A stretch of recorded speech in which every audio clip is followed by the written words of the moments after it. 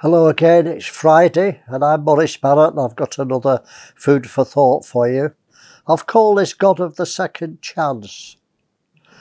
You know, we have a wonderful God. He's merciful, he's gracious, and more than that, he's a good father. Therefore, he treats us like any good father would. If we call by God, then God wants to perfect us. He doesn't want to destroy us, so everything he does is for our own good. And as with any good father, he'll chastise us if we're not obedient. And it's part of the process of maturity. That's why we chastise our children. We want them to grow up and be mature. Well, Hebrews 12, verse 5 to 10 clearly explains this. And have you forgotten the exhortation which speaks to you as children? My son, despise not the chastenings of the Lord, nor faint when you are rebuked of him. For whom the Lord loveth, he chasteneth, and scourges every son whom he receives. If you endure chastening, God deals with you as sons. For what son is he whom the Father chasteneth not? But if you be without chastisement, wherefore all are partakers, then you are bastards and not sons. So that's pretty plain, isn't it? You don't belong to God if you won't let him chastise you. Furthermore, we had fathers in our flesh which corrected us, and we gave them reverence. Shall we not much more be in subjection unto the Father of spirits and live? For they verily for a few days chastened us after their own pleasure. But he for our spirit, that we might be partakers of his holiness. He's a good father.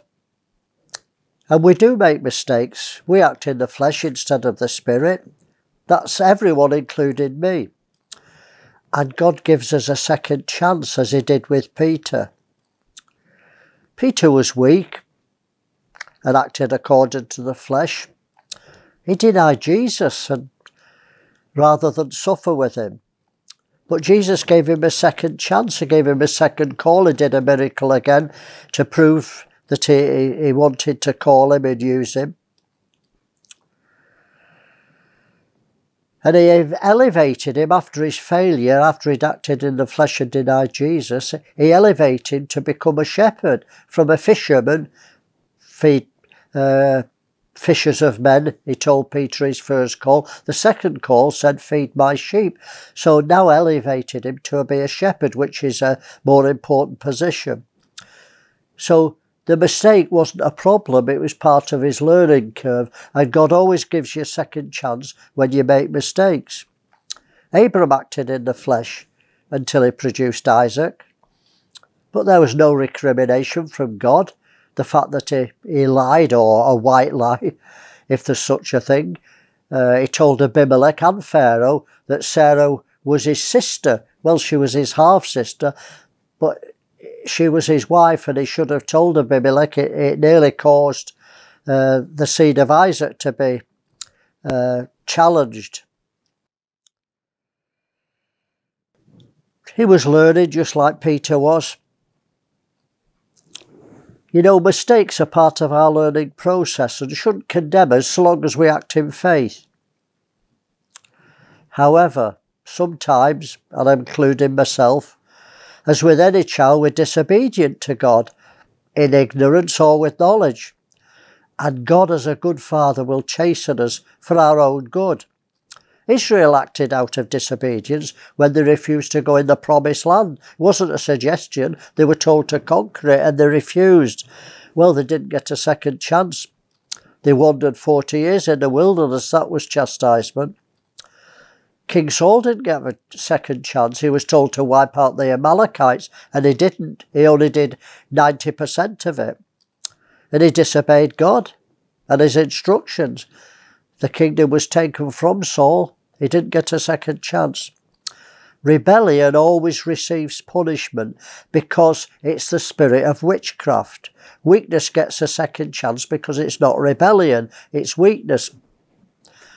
So the conclusion, we can't use the flesh to justify disobedience. We can't say, well, it was a mistake.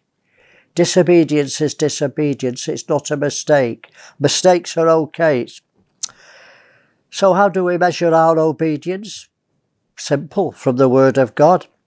Not from your church, not from your doctrines, not from your traditions of the denominations, not from me.